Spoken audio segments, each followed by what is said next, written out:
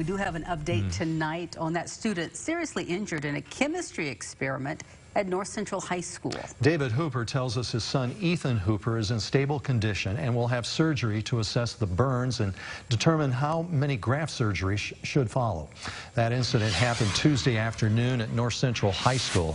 The AP chemistry class was performing an outdoor experiment when an accident occurred, hurting 4 students. Hooper was sent to an Indianapolis hospital for his injuries. The other 3 students were treated locally for cuts and burns and have been released from the hospital. Northeast School Corporation Superintendent Dr. Mark Baker says the school is assisting investigators in whatever way needed. Baker adds that representatives from the State Fire Marshal's office came to the scene Wednesday to ask questions. He says they spoke with the teacher involved and they took the chemicals that had been used in the experiment to be tested.